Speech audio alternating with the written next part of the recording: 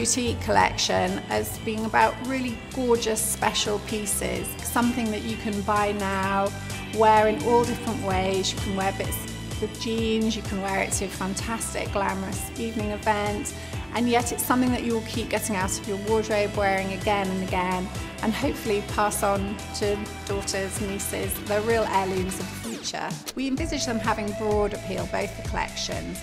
With boutique, I think specifically it will appeal to perhaps a younger customer than we have in East at the moment. It will be, however, people who feel very comfortable with themselves and happy to wear those really special, gorgeous pieces, those standout pieces. With East Artisan, I think the age appeal will probably be even broader. We have some pieces that will definitely appeal to the 30-something customer, and the way that you wear them will depend on your age as well.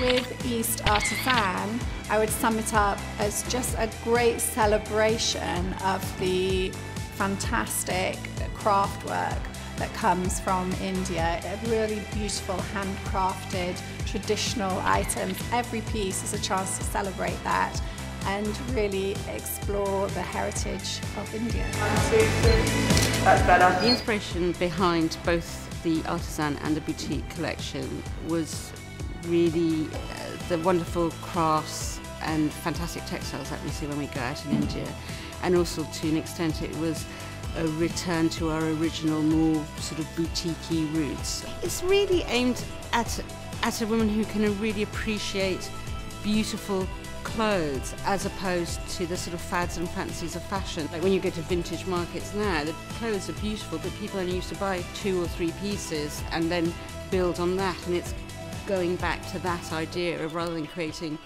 disposable fashion, we're creating things that people want to keep and use them again. So really creating, if you like, the sort of vintage pieces of the future. If you were talking about sort of celebrities or people that we imagine as sort of, it could be anything from a sort of Sienna Miller, Alexa Chung kind of Notting Hill beauty to, you know, sort of a Judi Dench or a Maggie Smith, or, you know, so it's really clothes for people who don't mind being a little bit individual and who yet can appreciate real craftsmanship.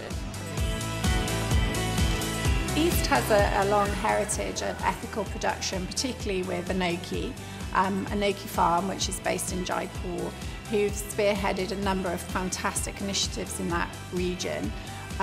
They do amazing work. I've been out there and visited myself. They were one of the first people to employ women in the region in that industry, and they've continued to really look after everyone, and their whole ethos is to provide employment for life for the whole family. So yes, it feels really good when you're making a product that has that behind it.